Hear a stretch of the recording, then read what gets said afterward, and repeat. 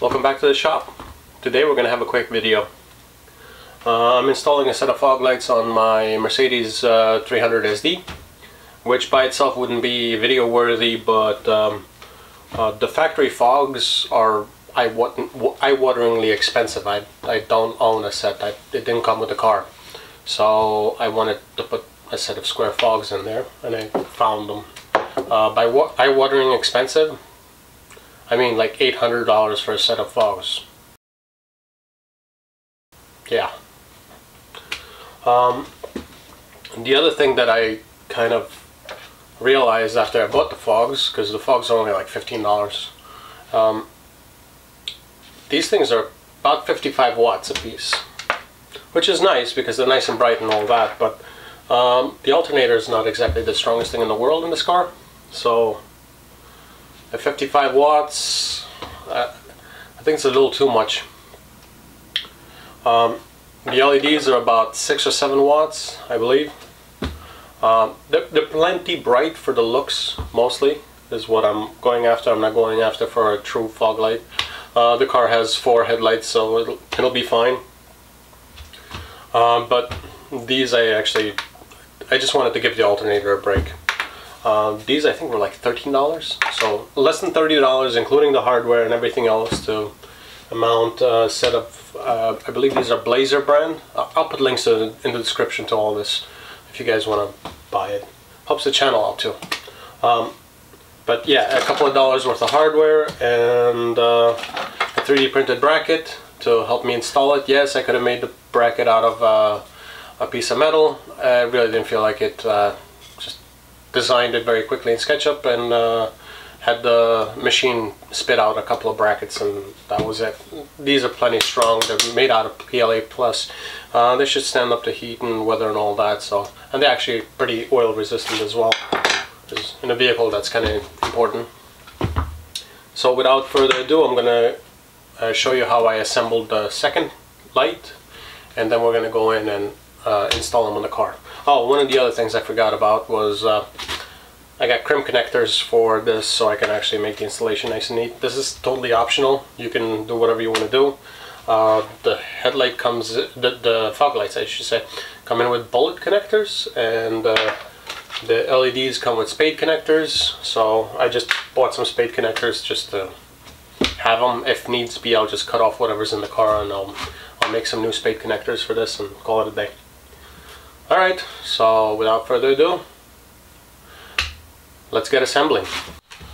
So first things first is this is a 3D printed bracket. This is what these come with. This fits on top, and this allows you to adjust the fog light up and down. So what I did was I found out what this radius was, and I mimicked it on this bracket, so it's all built in. This is the infill actually. I haven't pulled that out yet. There we go. So now the bolt sits nicely in there, and this is the bracket. Quarter 20 bolts, matching lock nuts. This I will be Loctiting the nut once I have this assembled, but to do this I actually have to take out the lens, which is just as well because I have to replace the halogen bulb with LED counterpart.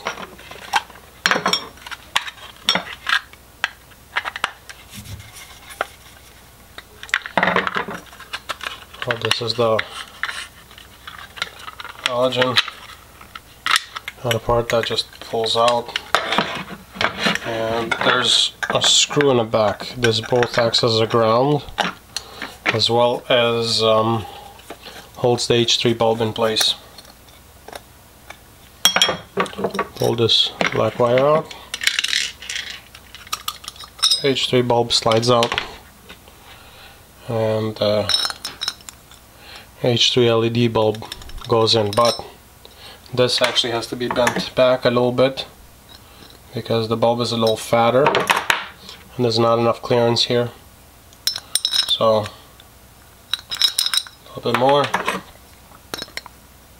which is fine because the housing is actually metal. There we go. The screw go back in. Now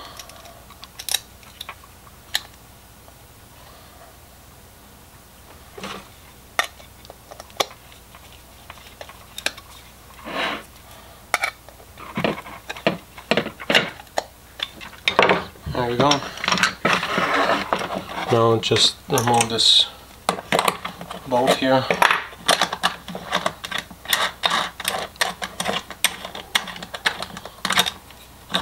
So you can see there's a slot here with a carriage bolt. Put this over.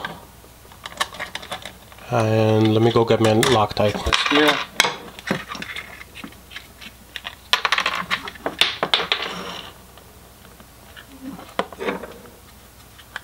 I think I put too much. It's fine.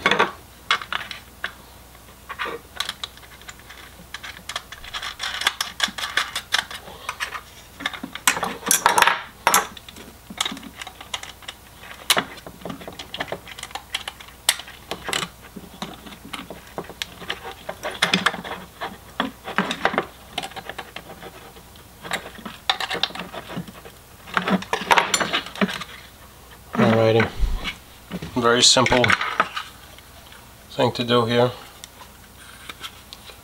and let's fish this through the grommet.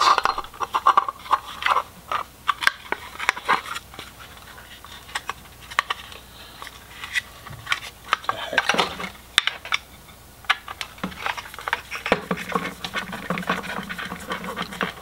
Let's take that off.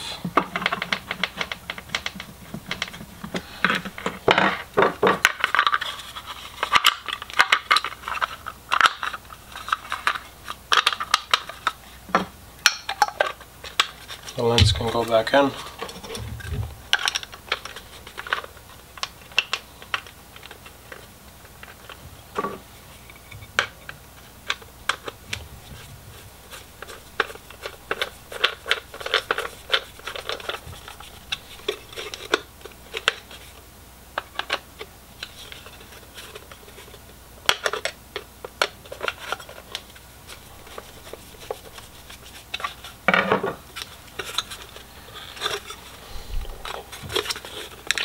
Difficult to do assembly behind the lens.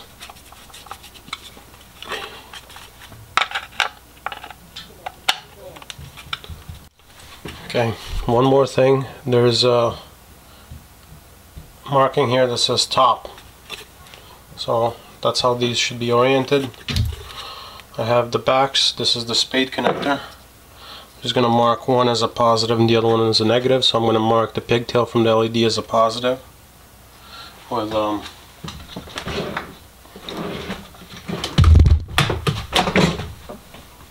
the red shrink wrap. So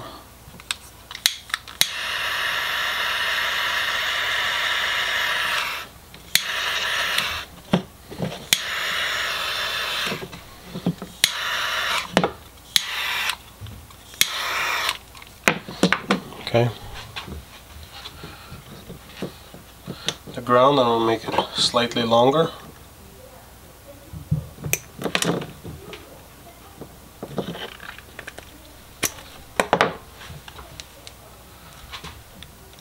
Meat.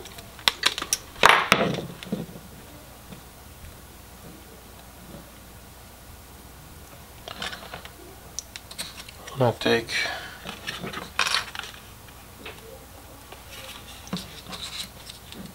the ground, I'm going to mark it with a black heat shrink. Take this pin connector, crimp it on.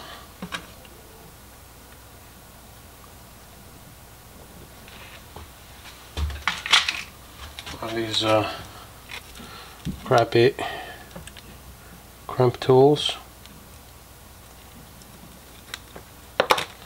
which is really not that bad, but there we go.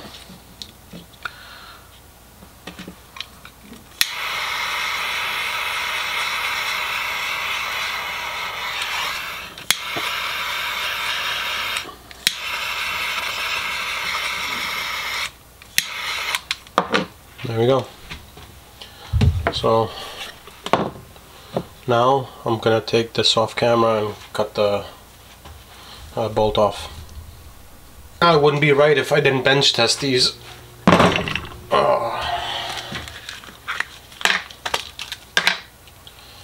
So let's get this right. I don't think these LEDs are polarity sensitive like most bulbs are, but I'd like to wire them properly anyway. Let's see what this looks like. It's pretty good. Plenty bright. Let's try the other one.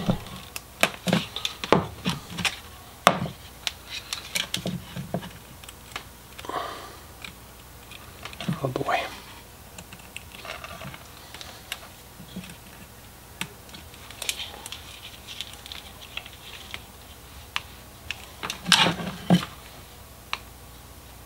LED fogs. So now let's go install them on the car.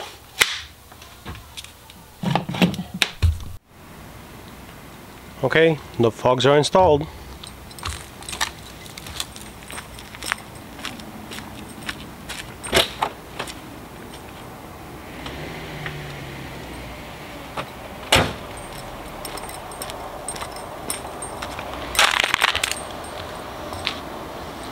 That's what they look like. I think they look kind of nice.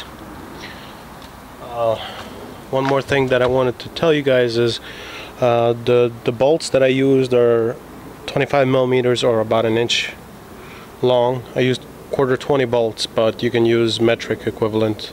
I believe that's a M6 or something along those lines. And I just did a rough alignment on these fogs when I installed them. I actually installed them right here in the dark using a headlamp. So if you like this kind of content, come back, because I want to upgrade the headlights on this from sealed beams to H4 headlights with LED as well. So please do come back, and as always, all the stuff that I used is in the description if you guys want to, you know, replicate this on your own. Okay then, bye.